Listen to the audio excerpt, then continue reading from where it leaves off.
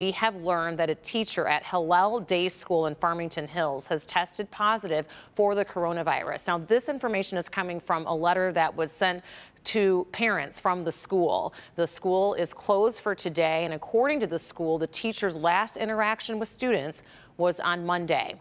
And starting this Monday, all schools across the state, ordered by Governor Whitmer, will be closed for a month. That includes private, public, boarding schools, and these closures are going to last until class resumes, and this is fluid right now, April 6th. And the governor did say that will all depend on where we are at that time.